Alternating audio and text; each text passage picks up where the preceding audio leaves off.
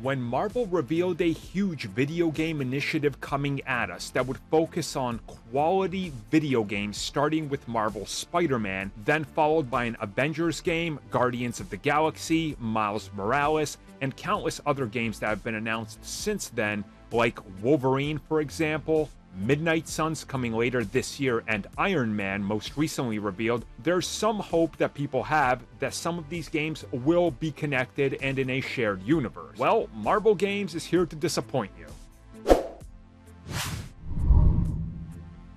So to quickly go over what we recently found out is the fact that if you had any hopes of a shared universe for video games, abandon those hopes.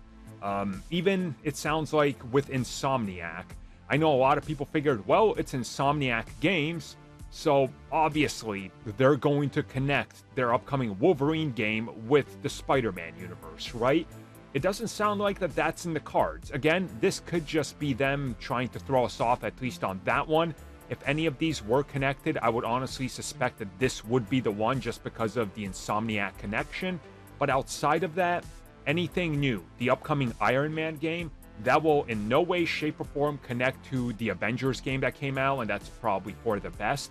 But it's also not going to connect to Marvel's Spider-Man, Wolverine, Guardians of the Galaxy, the Midnight Suns, or any other game that's in development. Essentially, every new game that you're going to get, every new IP, will be its own unique Marvel universe. And I think this was made very apparent and very clear when they announced that EA Iron Man game, because right there in it, they say a brand new Marvel universe.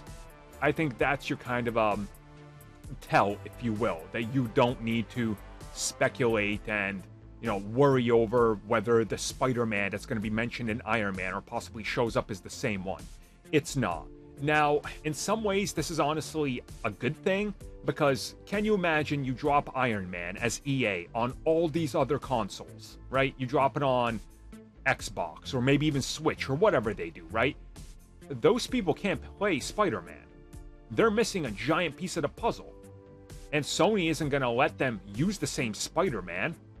So what? Do you not show Spider-Man if he shows up on the PlayStation version, but in the Xbox and Nintendo version, you replace him with somebody else? Same with Wolverine. So essentially, everybody's just making independent games, which I think honestly has its advantages and disadvantages.